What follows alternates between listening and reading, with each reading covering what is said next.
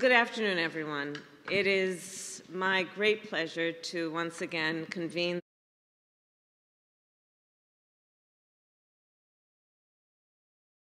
the group and to the new members to welcome you to this table, which has been a place where we have convened here and in other rooms in this building and actually in other places in the country to talk about our collective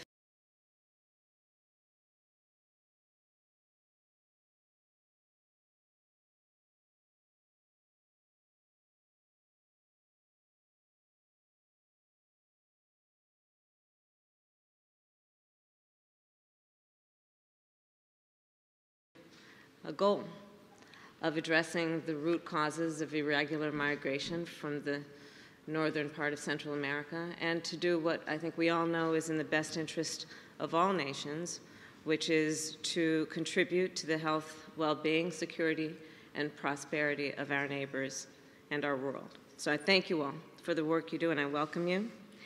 I, in particular, would like to acknowledge the Partnership for Central America and its leadership. Co-chairs of this are Ajay Banca and Blanca Trevino, and I thank you for that, and of course, Vice Chair Ray Chambers.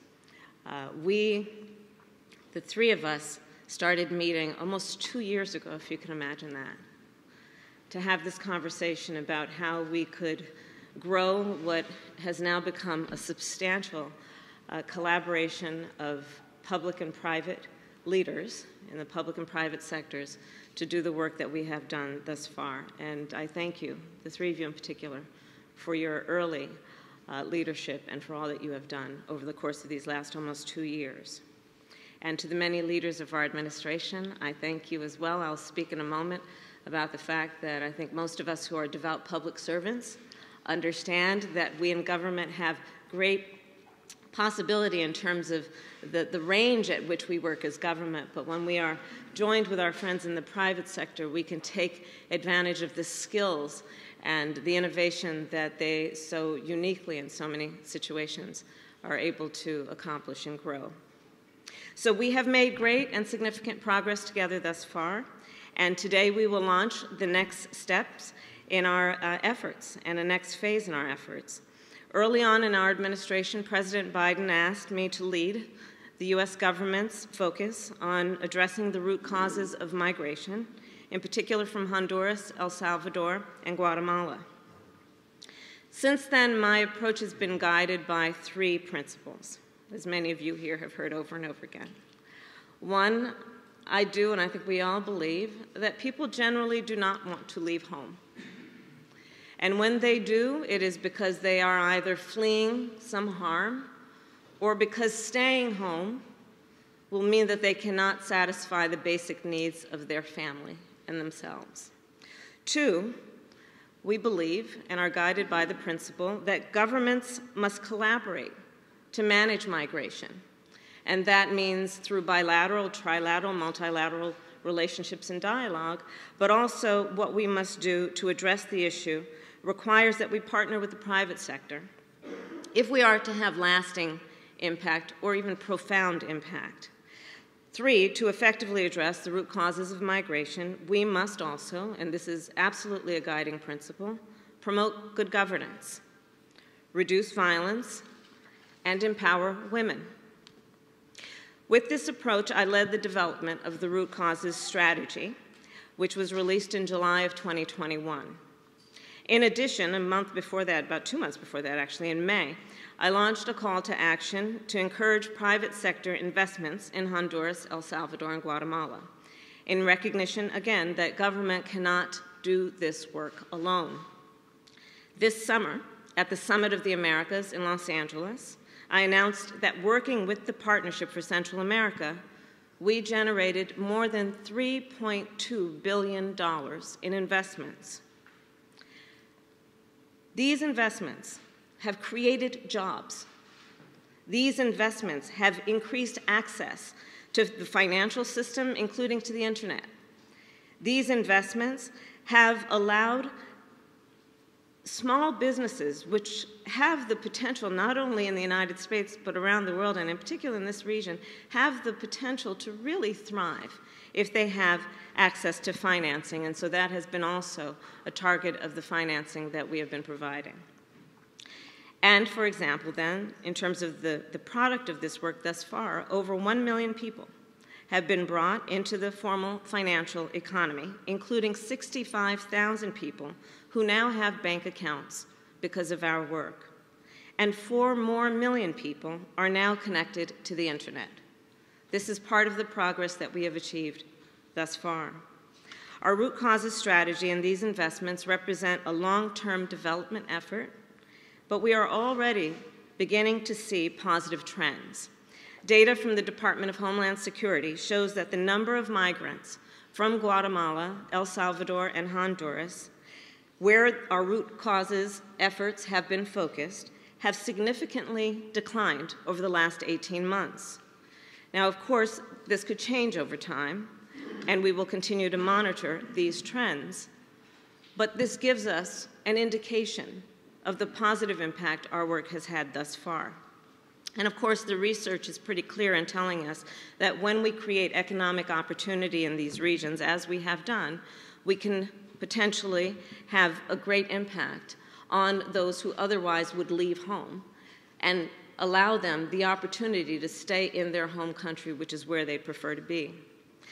Today, it is my pleasure to announce additional private sector commitments, and in particular, a private sector commitment in total, in addition to the 3.2, of $956 million. So that brings us to a total of more than $4.2 billion to date. Today's announcement also includes commitments from the apparel, the textile, and the financial services industries. Since the launch of the call to action, our administration has collaborated with the Partnership for Central America to engage nearly 50 companies, foundations, and nonprofits to work together in this effort. Many of these companies and organizations are present here today, and again, I thank you. Our meeting today includes not only the work that we intend to do going forward, but working together to talk about how we can measure the success we have had thus far and continue to improve on the work we've done. For many who were at the original table, you will know that it has been built into our approach that we will devise metrics and be very clear, and I thank the university and Michelle for the work that has been happening to help us articulate the metrics by which we will then measure our success in real time, not waiting for years down the line, but in real time measure our success so that we can regroup, analyze where we are, and as necessary, improve our approach. The investments that we have made thus far are on track to meet goals set out by the Partnership for Central America, which include the creation of 1 million new jobs by 2032 and the inclusion of 6 million people in the formal financial system by 2027. The second announcement I am pleased to make today is the launch of a new phase of our public-private partnership, which we have named Central America Forward. This includes a new series of U.S. government commitments to complement and support the investments from the private sector. Specifically, one, we will facilitate infrastructure projects in the northern area of Central America.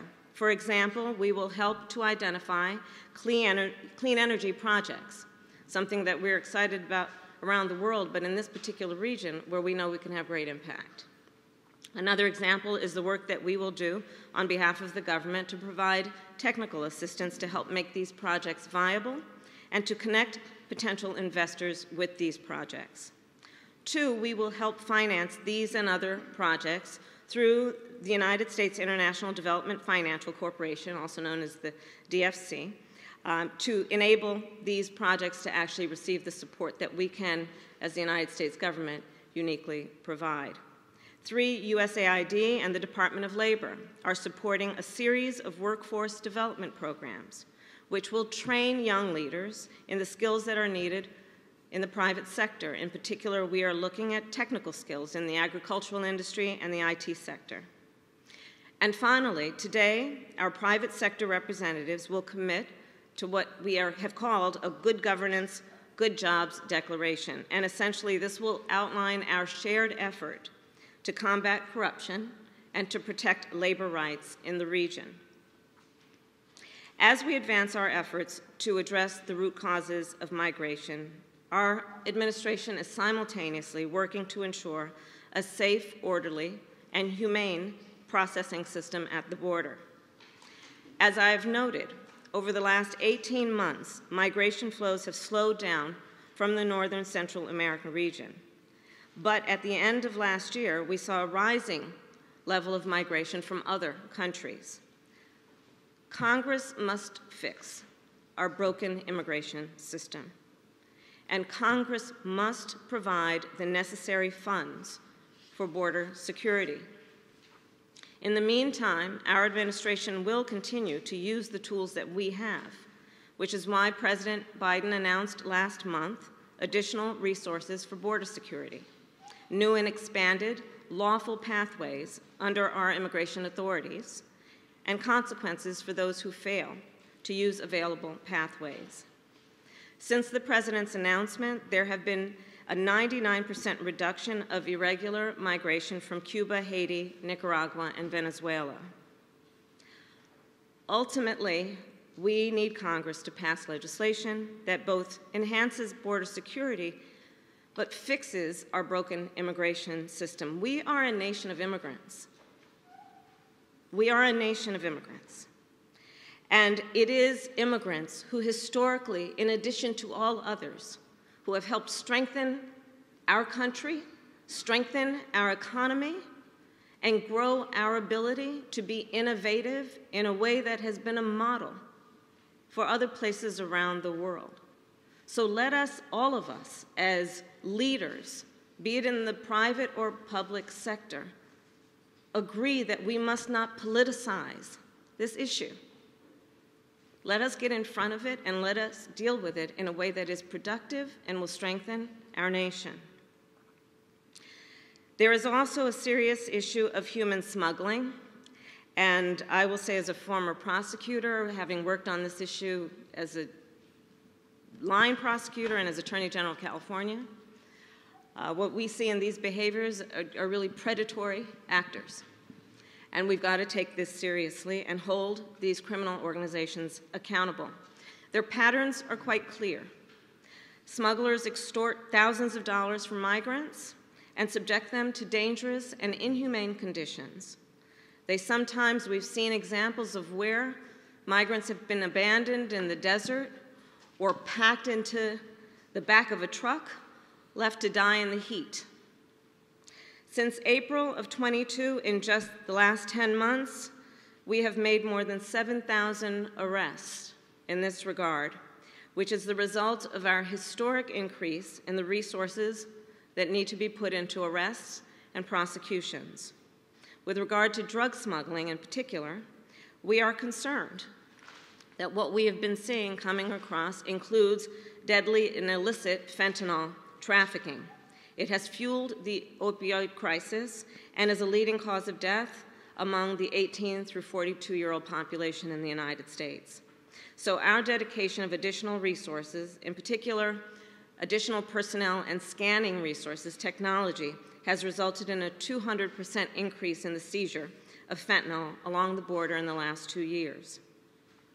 When it comes to transnational criminal organizations, we must attack every aspect of their business and ensure swift and severe accountability for these activities.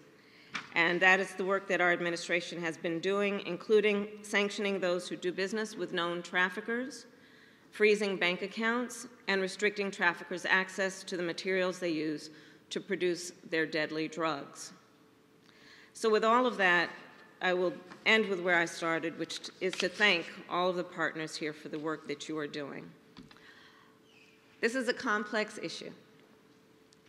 There are many facets to this, both in terms of what can happen when we don't address problems for which there are solutions, but there is also an aspect of this that really is about believing in human potential, understanding the capacity of all people, and doing what we uniquely have an ability to do with the resources we have to invest in that potential and to invest in the hope and the dreams and the desires of all people to take care of themselves, their communities, and their families.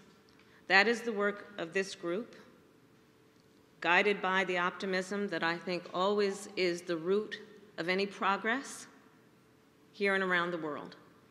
So I thank you each for the amount of time, energy, and thought that you have put into our collaboration. And with that, I would like to ask Ajay Banga, who is the co-chair of the Partnership for Central America, to share his thoughts. Ajay brings decades of experience to business and to the private sector. Many of you have worked with him over the course of his career. It has been my great honor to work with you, Ajay, over the last 2 years.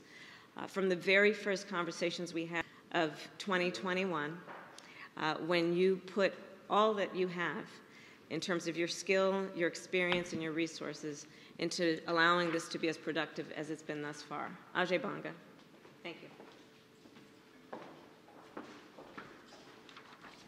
Thank you, Madam Vice President, for those words, but also, most importantly, for your leadership. I think what the U.S. government and the Partnership for Central America have achieved in a relatively short period of time is no small feat, and we're very grateful to you, to your team with Phil and with Rebecca and Lindsay, but also all the U.S. government colleagues who are gathered here and all the regional and other partners of the Partnership for Central America. Of course, my colleagues were sitting right here, without whom I would probably not be doing what I'm doing today. So I want to thank all of you for your effort and drive in making this happen. As you said, the Partnership for Central America consists of more than 75 corporate, academic, and non-profit partners. We're all committed to advancing job creation opportunities, but also to creating the enabling environment necessary to support those jobs in a smart and sustainable way in El Salvador, in Guatemala, and in Honduras. We're an independent, non-partisan, non-governmental organization. We serve as a mobilizer, we serve as a facilitator, we serve as a convener for investment in these Northern Central American regional countries. If we execute this well, we see ourselves as a model for public-private partnerships, not just here, but in other emerging economies as well. As the Vice President said a little while ago, and I think the numbers bear a little bit of repeating because she has insisted on numbers and metrics, so let me repeat some of them. Since our launch in May 2021, the partnership has mobilized more than $4 billion in investment, procurement, and lending to support El Salvador, Guatemala, and Honduras. In the past 18 months, partners have financially included more than 1 million individuals, provided digital access to more than 4 million individuals, created more than 15,000 jobs, and remember, jobs are what we are doing this for, and that's the one that we will keep a very sharp eye on, supported more than 4,500 farmers, and provided technical training to more than 15,000 individuals, with 3,500 trained for certification for employment. I think together these investments are building opportunities as we work to sort of get to supply chain integration across the Americas to support jobs and economic opportunity in the connected economies of the United States and Central America. And building on this progress, thanks to your leadership, Madam Vice President, Central America Forward to me is a whole new framework that should help us to further scale this public-private partnership to a new level, because I think programs such as investment facilitation teams that will make investment opportunities possible for our new partners across the region, just that one program can make a big difference.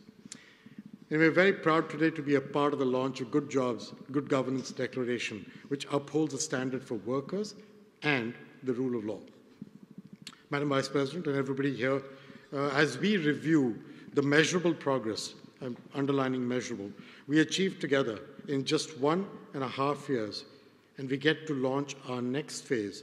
I thank you, and I look forward to the positive impact that I believe that this unique public-private partnership will have on lives and communities. Thank you very much.